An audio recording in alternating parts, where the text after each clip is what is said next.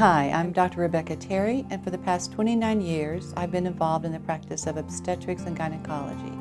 Recently, my practice has been limited to gynecology only, and I've had a special interest in osteoporosis evaluation and treatment. I've been certified by the International Society of Clinical Densitometry to read and evaluate dexagrams for low bone mass and osteoporosis.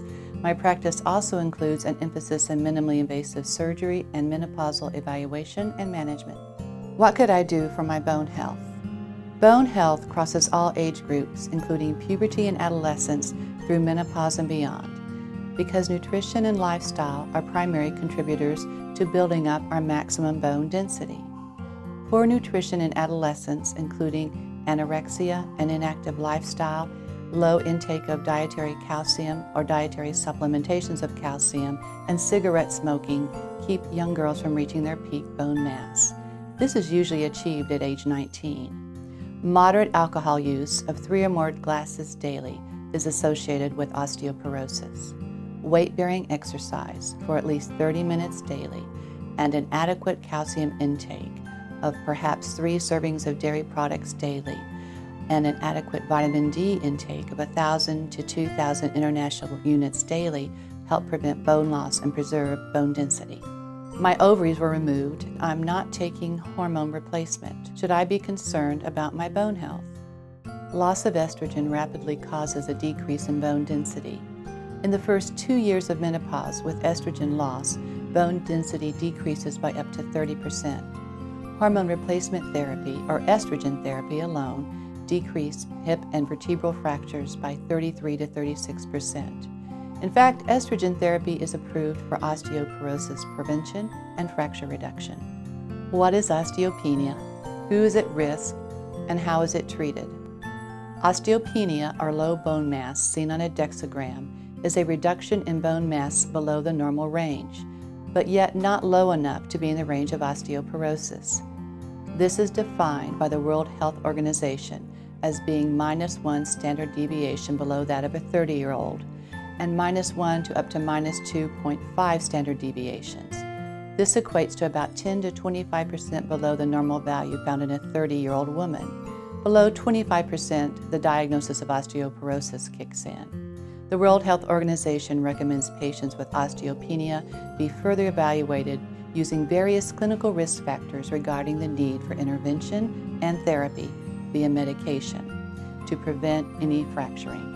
Anyone at risk for osteoporosis is also at risk for osteopenia. What is osteoporosis and who is at risk? Osteoporosis is a skeletal disorder that is characterized by a loss of bone mass, a deterioration of bone microarchitecture, and a decline in bone quality, which leads to an increased vulnerability to bone fractures. Osteoporosis has a 5-fold greater prevalence in women than men. There is also a wide variation in hip and fracture rates in women based on race and ethnicity. In the United States, Caucasian women have the highest rate of hip fracture, while African American women have the lowest rate. Mexican American women fall in between these two groups.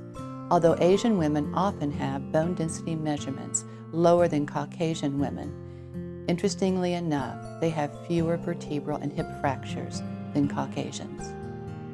What are the symptoms of osteoporosis and how is it treated? Osteoporosis has been called the silent epidemic. This is because there is no pain associated with it and no outwardly visible sign. Bone mass and quality decrease and a fracture occurs often without any warning symptoms.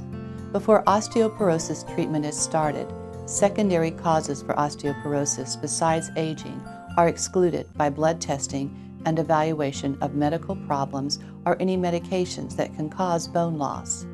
There are many treatment options for osteoporosis, including the largest category of drugs called the bisphosphonates.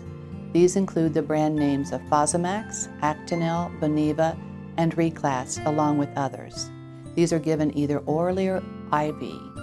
Oftentimes, at least a 3 to 5% increase in bone density is seen after 2 years of therapy. Another category is the partial estrogen agonist or antagonist. This includes Evista. These drugs mimic the action of estrogen on bone and improve bone mass. Another drug used more recently on the market is Prolia.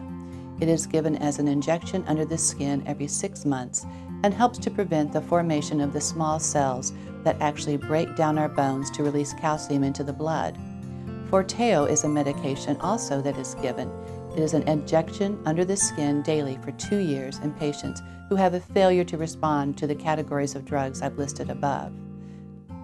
It is often used in patients who have had skeletal fractures because it tends to act more rapidly to improve bone density.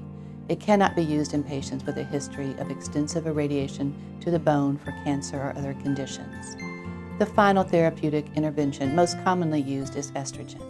Estrogen is important as it prevents bone loss from occurring in the first place and helps to prevent any further bone loss and further reducing fracture risk.